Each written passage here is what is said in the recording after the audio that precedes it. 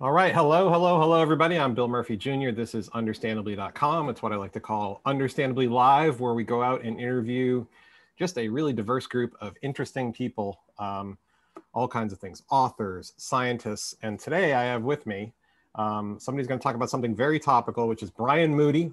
He's the executive editor of Autotrader, which we were just talking about. It's been around for a long time. And we're going to talk about buying a new car or a used car, whatever kind of car you want to buy during this current economic situation we have going on. So thank you for being here, Brian. Yeah, you didn't say it had to be interesting. I didn't know that part. Yeah, no, I was assured you'd be very interesting. Top two or three, I was told. I'm not a scientist, but yeah. I'm told you have a lot of bon mots and jokes and whatnot. So we'll be looking for those. Hey, Sure. Just a reminder, we've got people coming in here. I made a mistake before I sent out a calendar invite saying 1 p.m., which is where I've done a lot of these at 1 p.m. and then I had to update it at 2 p.m. I've sent emails out, so I think we're gonna have people joining us. That's on me, my bad. Reminders, this is understandably.com. If you don't know the website, you should go there and sign up. There's a lot of great free stuff. And also, well, you'll know this if you're watching it on YouTube, but we record these and we post them. So if you're participating, you could wind up on YouTube. If you don't want to, then just don't turn on your camera, etc. Final thing, people who are, the guests here, we've got people from all over. If you guys want to say hello, say where you're from, that's great. And also, as we go along here, you are more than welcome to suggest questions or comments in the chat box. So, Brian, we wrote a newsletter today talking about how a chip shortage and a bunch of other environmental things has led to a shortage of new cars, which in turn leads to a shortage of used cars. Did we get that right? Essentially, yes. So a lot of the chip allotment, for lack of a better word, some manufacturers deferred that. They're like, why do we want to buy things that we don't need? Because remember, there's a couple things to remember. People weren't buying cars in, say, March and April of 2020. Yep. Many manufacturers decided to stop or slow down production so that they could make medical supplies. And, when you have that happening, many automakers said, hey, we don't need to purchase this large allotment of microchips, not knowing what would happen would be that there would be pent-up demand. And then in addition, you have rental car companies who are selling off a lot of their fleet because they don't want to be obligated to be making a payment on cars that aren't being rented. So now you have this horrible combination of low supply, high demand, and that's what's driving the prices, both new and used right now. So are you guys able to project, somebody in your line of work, are you able to project and say, well, this is a 2021 problem. If you can wait till 2022, you're going to be in better shape, or what do we think? Well, yes, but it's a guess. And so it's essentially what you just said, that we predict that by the time 2022 starts to, roll in, say early in the year, that a lot of the production capacities will be catching back up, and that a lot of those shortages will be, for lack of a better word, they'll catch back up, I guess, is a way of saying. But in the meantime, it might be hard to find. It's not that you can't find a car. It's just that it's going to be specifically hard to find that one thing that you want. Mm-hmm. And the more flexible you are, the better chances you are of having what you want. You mentioned a factor that I hadn't thought of, which was, companies not just slowing down production, but I don't know, a year plus when this all started and we talked about having a shortage of ventilators. Right. I remember there, I was a proponent of it for better or for worse, but there were, some car manufacturers talking about, can we retool and produce ventilators? Did that actually happen? And is that a factor at this point? Well, some manufacturers did actually produce medical equipment and medical supplies. And remember, this is similar. The best analogy is for World War II, when it was sort of, let's just say most manufacturers would have thought it was less optional. The fate of the free world is in the balance, that kind of thing. But we are seeing the effects of that, because now it has, sort of a domino effect.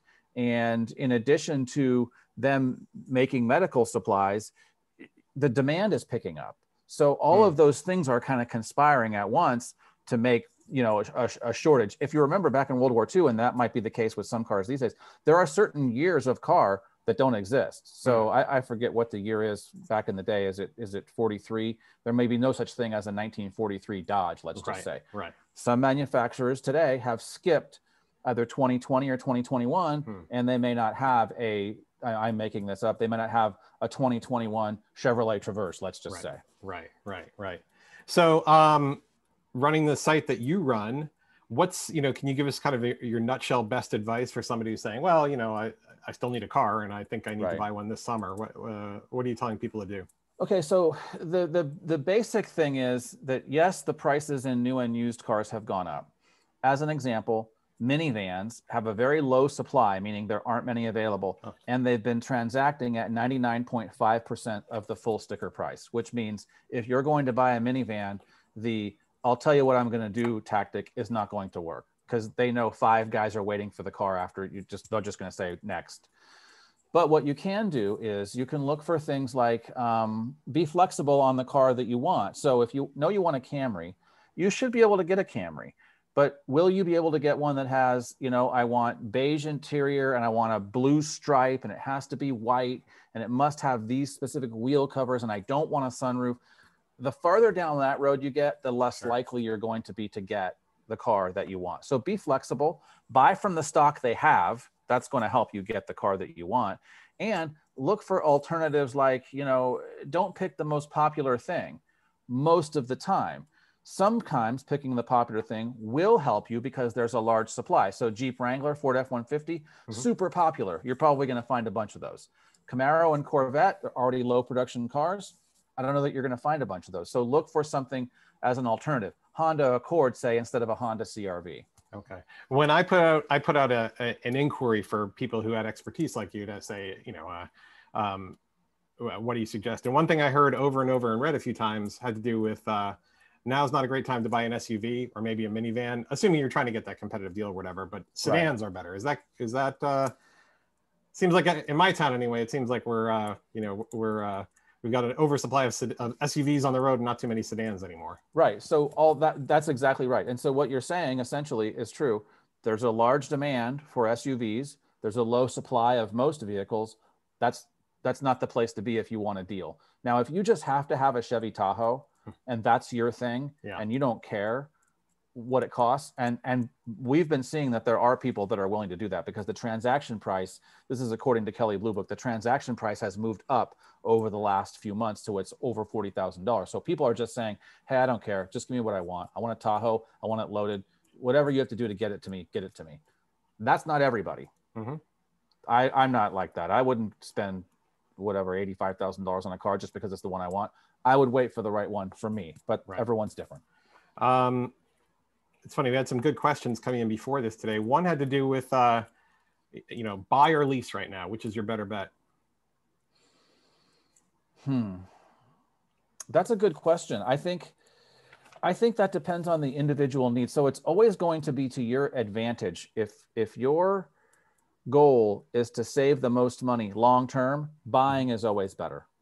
But if you're let's say that you're only in this country for a short period of time, or you're stationed someplace, or you have one of those traveling jobs. I'm planning another 50 years or so myself. So well, if that's the case, if you're the kind of person that keeps cars for like 20 years, 10 years, buy. Yeah. If you're the kind of person that wants something new every 3 years and you want the newest technology, the newest safety, or you have a fixed amount of money for transportation because you do a business or your own work from home, then you can lease and get something maybe a little bit nicer. The problem with leasing is that whatever you spend on the car, you have no equity. You turn it in and that's all them, they sell it and you don't get to have any of that. Yeah, and one kind of follow-up question, if I can just go right down the list of what people were asking me to ask you, had to do with, are we going to see in 3 years, 5 years, a adjustment on the price and value, especially of used internal combustion engine cars versus, electric adoption? Is it going to happen that quickly? Or is it not? No, it's not going to happen that quickly. I think that what's happening with electric cars is that they're getting a disproportionate amount of headlines versus what people are actually doing. Okay. So right now, it's still 2% of the market. So electric cars, and there are some good ones, but right now they are 2% of the market. If you have a used Honda Accord, or if you have a used Ford F-150 for sale, 5 years from now, you're still going to be able to sell it and make the same amount of money that you would have selling it. We're not there yet. 30 years from now, that's a different story. Okay.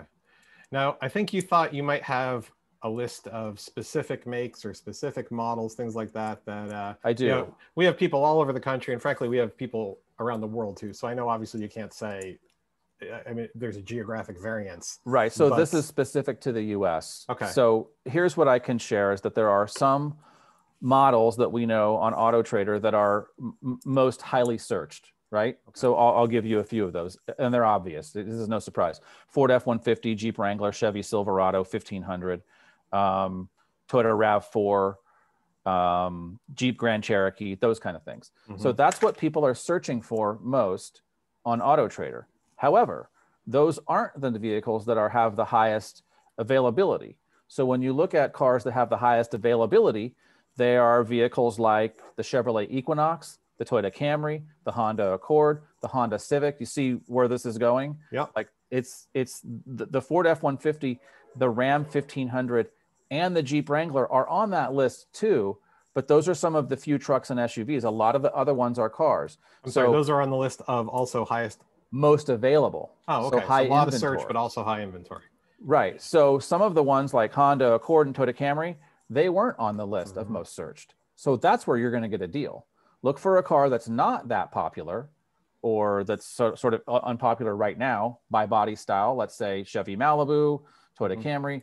Those cars still sell well, but they're not nearly as important, or not important, but they're not nearly as popular as something like, say, a Ford F-150, a Jeep Wrangler, a Ram 1500. So that's where you get the deal, is go looking for a Nissan Altima. There's high availability of Nissans, but low searches. At least this is just from Autotrader's perspective. Right, right. You guys are pretty big, though. Do you share any info on how many, how many searches you do or anything like that? I didn't ask you this ahead of time, so I don't know. Yeah, what you guys so there's roughly, I think there's something like 3 million cars that are listed for sale. So that's pretty high. There's roughly 17 million unique visitors per month in terms of traffic. So the trends that we see, I think it's safe to say that they're applicable to the broader society. And there's just two examples that go to show you.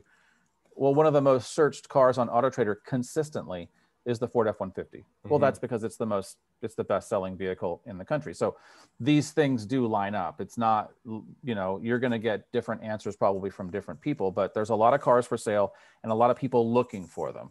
The thing that you can do with Autotrader is you can at least sort in a way that most sites allow you to do this, but you can sort them in a way and they'll tell you how many at the top, like how many are available in your area. Got it. I searched for a Toyota Land Cruiser the other day, just because for fun, because I like them. When I set no parameters, no zip code, any distance, there was less than 1,000 of those for sale on Autotrader. So that's not a place I would go looking for a deal. Right. Yeah. Now this is kind of fun. It's I think my old economics professor would love to have this opportunity now. It was kind of a long time ago, but just pure supply and demand, right, and elasticity and everything. All these other buzzwords that I'm not sure I remember accurately from Economics 101 a long time ago. But let me get to a couple of questions here too. One is, this is kind of long here. This is Zach from YAA, who I also quoted in today's article. Thanks for doing this. What do you think is going to happen with the new model year turnover that typically happens this time of year? I think I get where he's going here. With Ford, GM, and other manufacturers producing inventory to 99% completion, but waiting for the chips to have them hit 100%. And then having them sit in fields. What happens when those cars, trucks, and SUVs eventually make it to the market when the 2022s are also being produced? Do you anticipate a lot of supply sometime next year? Does that make sense? Yes. Well, so there's two things that we know that it's already happening. In some cases, they're not waiting for the chips. What they're doing is they're eliminating features or they're ramping down production. So in certain models of pickup truck, I don't remember the exact brand, but they have a cylinder deactivation feature. And basically it improves your fuel economy by 1 mile per gallon. Because that's controlled by a chip, and most of the things in modern cars, many things, climate control, seats, seat warmers, many things that are controlled by some kind of a chip. This manufacturer opted to eliminate that feature, the cylinder deactivation, so that they could get trucks out the door. So that's a problem if you're banking on that 1 mile per gallon. But if you don't care about that, this is a car that they're going to sell, maybe minus some features. Maybe there are some options that they don't want. The other thing is, in some cases, they're just skipping a model year. So if everybody, I'm sure, knows enough about cars to know that, like the 2019 Toyota Camry is very similar to the 2020 Toyota Camry because it just got redesigned. Well, if they skip a year and start calling it something else, who's going to know? They could just do whatever they want. They don't need to produce a bunch of 2021s. They could just call them 2022s and add some features, and then everybody thinks it's a new car. Sure, that's a good point. It's a good point. Actually, I have a question. When you talk about adding or maybe even subtracting features because of chips, I'm just curious if this says a lot about me, but I get frustrated by the number of things that are added. In other, how do I put this? What's the simplest car? Are there still simple cars you can buy out there? In other words, my wife will laugh if she watches this video. My pet peeve about having to hit the radio 8 different times to fade the volume from the back to the front of the car. I'm like, man, my 78 Cutlass, I could do that with a little dial. You know what I mean? Well, so what you've stumbled upon is not necessarily that it's not necessarily specific to you. That's just a user experience problem. Right. If I have to go through the menu 8 times to adjust the fade to the front to rear, that's a poor design. Good technology should make your life easier. And if it doesn't, then that's a problem. So I have this theory that one day someone's going to invent the Luddite Special, which is like a safe car that's basic and has all the safety equipment, but doesn't have any of that extra stuff. It's just got like an air conditioner. The problem is that manufacturers make money on volume. So that's why it's cheaper to just say, hey, every car gets power windows. Right. Because at this point, it would be more expensive to say, oh, I want the manual ones. Right. No, I think you're right, actually, and you make a good distinction. It's not being a Luddite, and I mean, I love technology, but as you say, it's a UX problem, right? That leaning over there and pressing this thing 8 times and knowing you probably shouldn't be doing this while you're switching lanes, where I could just by muscle memory do it back in the day. And if you really want that, then what you could do, you could go and buy, let's just say, a 1998 Oldsmobile. That's true. You could do that if that's if that was important to you. And you can get the antique plates to put on the back of the car too, and your car insurance will go down. It's a win-win. So, hey, another question here. What kind of impact, if any, do companies like Carvana and CarMax offering similar delivery options have on the used car sales market? I don't know about what impact they have on the market overall. I think what we've seen is that so for 2020 with all of these COVID restrictions, I think it's helped people to purchase a car when they may not have felt comfortable otherwise. So a lot of the changes that you see coming or that are here now, those were things that were already going to happen, right? So I can just tell you from an Autotrader perspective, one of the things that was sped up was people want to be able to filter when they're searching for a car, and you can do this. I only want to see cars where I get a home test drive. I only want to see cars where they'll deliver it to me when I buy the car. And I only want to see cars that where the dealer will give me a video walk around. So that kind of thing was probably already going to happen, but the COVID stuff sped it up. The same with shopping completely online. The same with, hey, just bring me the car. The problem with just bring me the car is I feel uncomfortable what's my recourse if I didn't like it. And if I'm buying a Chevy from a Chevy dealer, I know they have a bunch more. But if I found that one super cool Lexus IS with this feature and that feature, and they bring it to me sight unseen and it has a bent wheel or something, I'm like, well, now I just don't want any Lexus. I want that Lexus, but I want it to be perfect. So it gives access to more people is all that's really happened. When I think of something like CarMax, I'm just thinking of, I don't buy that many cars, I got to admit. I mean, where I live, it's, we're a 1-car family. It's kind of, it's a suburb for people who don't want to admit that they live in suburbs. But when I have done in the past, especially if I had something to trade in, I think I've always, at least in the last 10 years or so, 15 years, at least gotten the hip pocket offer from CarMax before going to trade it in. So do you guys have advice on that in terms of do you trade in a car? Do you sell it privately? Do you finance? Are you better off in cash? All that sort of stuff. All those things really just depend on who you are. I mean, that's the thing is that here's something that you have to consider. So if you want to sell your car privately as a private party, sites like Autotrader and others allow you to do that. There's a mechanism to do that, right? You put it on Craigslist if you want, but that requires effort. You have to clean it and you have to field the calls and you have to answer the creeper emails and you have to, all that stuff. I'm not saying it's not worth it because in some cases you may get thousands of dollars more for your car by selling it yourself versus trading it in. For me, my threshold is If it's less than $1,000 that I'm going to make in my pocket, Right. I'll just trade it in. It's not worth my time to do that. If it's $3,500, oh my gosh, I'm selling it all day long. I'll be out there polishing it by hand, and Right. I'll drive them to the bank if they want me to.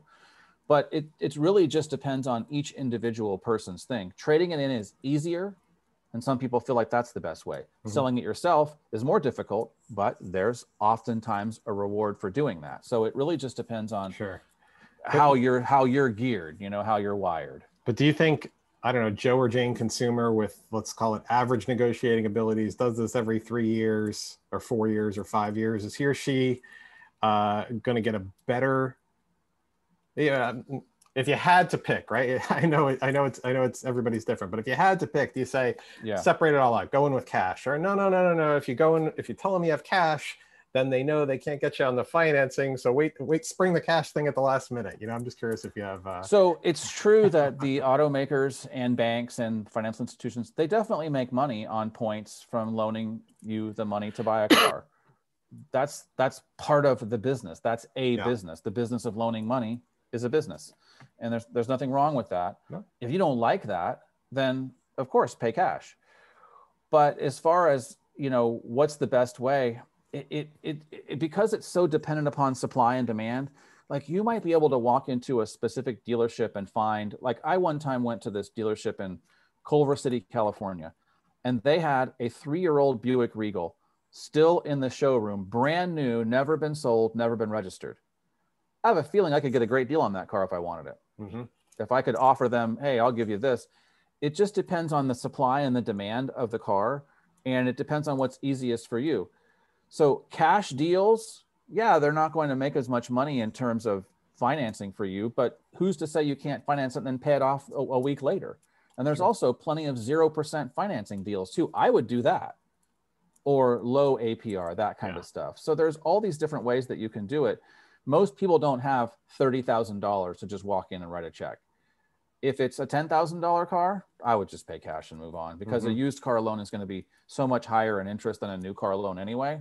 If you can afford to do that, or you can save up your money. If it's, that old of a car, I would just pay cash. All other things being equal, which they won't be equal, but is it better to buy an older car with fewer miles or a newer car with more miles? All other things being equal. I would say shop by miles, with one caveat. Okay. Unless it means you're not going to get some safety features. So I would say by miles over year, unless it means, I'm not going to get airbags, or I'm not going to get anti-lock brakes or stability control. Because the newer the car you get, the more common those features are. But generally speaking, let's just say that you have a car from the same generation, right? Like you say you have a Nissan Frontier pickup, which from, a 2008 compared to a 2012. And the newer one has super high miles and the older one has low miles. I would go with the older one with low miles, assuming you're not going to get any subtraction on safety features. Yeah. Another question somebody had was, and I think, well, I'll just ask the question, is you already pointed out that electric is still only about 2% of the market. However, have they been hit the same way with the chip shortage? I don't know why they wouldn't, but. Yes.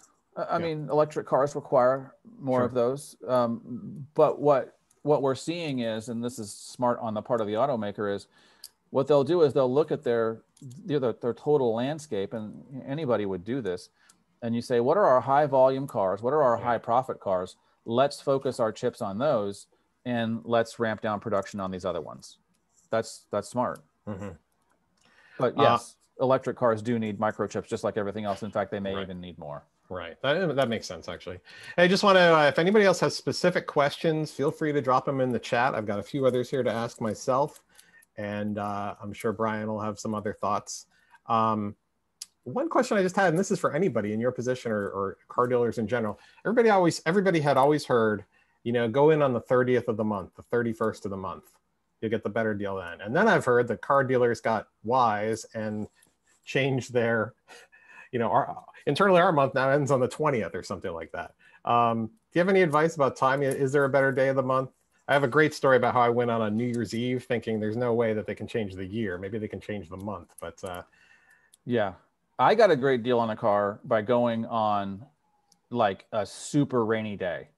Like it had been raining for a week straight. It was a Saturday, and I didn't go with the intent to buy a car. I went with the intent to make sure that my wife liked it, to just drive it. And like there was crickets at this place on a Saturday. Like it was almost sad because you're like, these guys are sitting around. It's a Saturday. There's nobody here. And I said, yeah, I don't know, just driving. It's like, well, what if we could give it to you for this? And I'm like, for real? And they said, yeah, if you want it today. And so we did, because it was such a good deal. So your New Year's thing is a good example. What we always tell people is try to go at the end of some kind of a period, at the end of the quarter, at the end of the month, at the end of the year, those kinds of things when there's likely to be incentives for selling a certain volume of car. Manufacturers will kick in incentives to the dealer as well. The manufacturer will say, hey, listen, if you sell this many Chevy Sonics or whatever it is, once you get over this, we'll give you an extra $75 per car. So there are things that kick in. Today, I don't know if that's applicable because the demand is so high and the inventory is so low. But generally speaking, when it isn't a time like this, going at the end of some kind of a period generally can help you. And I also wouldn't go on the nicest spring day in the world when everybody else is there. I would go on a cold winter day. I would go at a time, if getting a deal is important to you, I would go at a time when it's the most unpleasant time to shop for a car because they want to get out of there. Nobody else is coming that day. Like who else is coming to buy a car on Christmas Eve? That the bow on top of the car that you see on the commercials, I've never once seen that in real life. That's just for commercials. Right. Also, the bow costs money, by the way. Did you know that? That's not free. I didn't know they did the bow. I didn't know they really did the bow. Nobody's ever given me a bow. Nobody's ever given me a car that had a bow on it. It's about $300. So if you want one that bad, you gotta let your family know now. Well, as I said, I think my wife will watch this. So just saying. I had a question from somebody about RVs. Now I know that's not necessarily the bread and butter of Autotrader, but do you have any sense of? I heard that there's when I went through my pandemic fantasies, one of them was that we were going to get an RV and ride it out in Montana or something, and then I woke up. But so I did a little bit of research. Well, there is a trend, and that's with these like upfitted vans. So like Mercedes-Benz, the Sprinters, and Nissan NVs, and Ford Transit vans. These things, there's this trend of like buying them stripped and then you add what you want to it. And there are upfitters that will do that for you, make it into a little portable RV. There's even a couple of articles we wrote on Autotrader specifically because it was such a trend that could be identified. There are certain things to look for. You know, there's certain vehicles that make better RVs than others. You know, it is a little bit outside of my expertise, but it's definitely a trend where people are seeing, hey, I might not have to go back to work. I might be able to work from wherever. So would you rather work from a national park in the Badlands, or would you rather work from, you know, a basement on an expensive house or the cafeteria of your local, you know, IKEA? It's kind of, you can do whatever you want. Yeah, actually, none of this really appeals to me when you put it like that. I think I'll stick to the partially finished national park attic. Wouldn't be so bad though. It wouldn't be, dog there. But I'm just thinking, what are you doing? You're tethering to your phone. You're trying to, you know, everybody would be frustrated. We'd be cutting out left and right here. It would be pretty difficult, I think. But perhaps. Yeah. Actually, here's a good question. I want to throw this one here. Yeah, actually, you know, you're driving along, newer car, low driver attention warning and stop and go traffic. I wonder this, like currently, how's that data collected? What it's used? I think we've started to see people, you know, got in a car accident and the police are subpoenaing the records from Waze and whatnot. Where are we going on this stuff? They're watching. I mean, what can you say? I mean, there's biometric data. I mean, here's a perfect example of, you know, it's somehow the cars that have an attention monitor have to be watching you. There's no other way for that to work. Some of them are helpful. Like there's a Subaru feature that it senses when the car ahead moves and you haven't moved. They don't call it get off your phone, but they probably should call it that. Right. So those kinds of things, like the car has sensors and the car has ways of, you know, like it knows. The same with, you've seen the little thing where it says time to take a break. It might not be watching your face, but it might be taking other pieces of data and collecting them. Like your driving is becoming more erratic. You're crossing the line more than you ought to. You're braking and accelerating There's all of this data that can be collected from your car that can tell something like that, like, oh, you're not paying attention. It could just be as simple as, and some of them, like, try closing your eyes. Certain Subarus have a monitor that kind of watches you. Try sitting there and closing your eyes, let someone else steer or whatever, and see what happens. If you're sitting in your driveway, doesn't seem that much safer, but I get where you're going.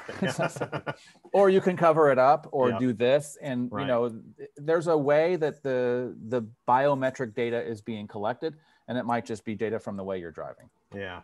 You know, I think we are the weakest link in a lot of ways with cars, you know, and I think there's always going to be the enjoyment. Some people enjoy driving, but when you talk about a lot of the commuting that people still do, and, you know, I get this one because we go on long trips. We don't commute that much, but when we go on long trips, and the number of times I've just sat there thinking, you know, if these were all self-driving cars and each of them communicated with each other, so you know that person behind you is trying to get over to that right lane, and this guy's got to get to the hospital, and this guy doesn't really care how fast he's going. I mean, it'd be a beautiful world. I know not everybody thinks that would be a beautiful world, but I do. You know, I think there's going to be applications for that. Yeah, I really do. Excellent. Well, Brian, hey, this has been great. I appreciate you being here with me today. Any last words of advice? I know you've covered a lot of this, but is there anything we missed if you're trying to arm the readers of Understandably, the viewers of Understandably, as they go out and do battle on car dealerships across the fruited plain this summer? I think the best thing is to just use the resources that are available. Yeah. And, you know, sometimes people, you know, car dealerships have sort of get a bad rap in some ways. It's like sometimes it just takes one to give everybody a bad name. But the truth is that these are like small businesses in your local community that contribute to the economy. Those are good jobs. So if you're out in the middle of nowhere in Indiana and you work at a Chevy dealership, that's a good job for those people. Like they're going to be paid well. They get benefits. What I would say is there's no reason why you have to stay. If you go to a dealership and you feel like you're not being treated properly, you don't have to stay. You can go somewhere else. Sure. Like make them earn your business. They want to earn your business, but if they happen to get a bad apple or whatever, they're never going to know by you not saying anything. It's the same with any consumer experience. So I would say use the tools that are available online. Go to the dealership website, go to the Autotrader and search for the cars that you want and see how abundant they are in the first place. Because if a dealer tells you, hey, we just don't have a lot of those, that might be the truth. And you may have to pay more to be the first person on your block to have XYZ. If you don't like that, then you could go buy a different kind of a car or go visit a different place.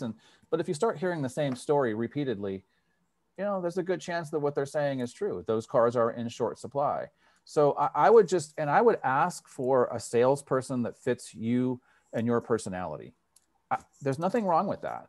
If the first person that greets you, you're like, this isn't going to work for me, ask for somebody else. That's the beauty of it. Like, it doesn't have to just be one way only. They want you to stay. And if you say, hey, the way I'm going to stay is for you to give me something I want, which is I want to be served by a woman. I want to be served by a person who speaks my native language. I want to be served by a person who's whatever it is that you want. Tell them, they'll find someone. I was laughing because I'm just thinking how I would describe that. But yeah, I want somebody who's going to, you know, tell story after story, and we'll look at the look at the clock, and it's 4 o'clock, and we haven't sold it yet. I want to add just one other thing, because the comment here from Sarah is actually, I'm thinking I'll keep my 2007 CRV with 125,000 miles on it. I mean, I don't know if we can predict, but well, first off, that's how supply and demand works, right? If people look at this and say, yeah, I'm going to wait a year or two. Yeah. But I wonder if there will be kind of a great, we've been talking about the great resignations that's supposedly happening with people leaving their jobs. Maybe we'll also have the great hold on to the car an extra couple of years. Well, already the average car on the road, the average car, used car that someone has is already more than 11 years old. Oh, wow. So we're already seeing people hold on to their cars. So that's pretty old in terms of, you know, think about technology, fuel efficiency, all that kind of stuff. Yeah, historical standards too. I mean, those cars back in the 50s were not made to drive 11 years. Yeah. That's true. That's exactly right. But what that tells you is that, like, if I was driving a 125,000 mile Honda CRV and it had the safety features that made me feel safe, I would absolutely go buy another Honda, because they've proven to you what they can do. True. Right? Like, you don't have to take someone else's word for it. I put 300,000 miles on a Honda Accord one time, and I bought another one after that. Yeah. So it could be the smart thing for you to do to keep your car, because the more frequently you switch, even though it's fun, you're not necessarily going to be saving money. That just depends on if that's what you want to do versus I just want to have the newest, latest everything. You got it. Got it. All right. Hey, Brian, thank you for being here. Autotrader.com. Thank you all. I can't even find the number here, but there were 20 something people that joined us today, and I appreciate that. We're going to put this up on YouTube. I'll put a link in tomorrow's newsletter. Sure. I'm Bill Murphy Jr. This is, if I can move the right way, understandably.com. Very high tech display there. Thank you all for being here. Thank you. Have a great day.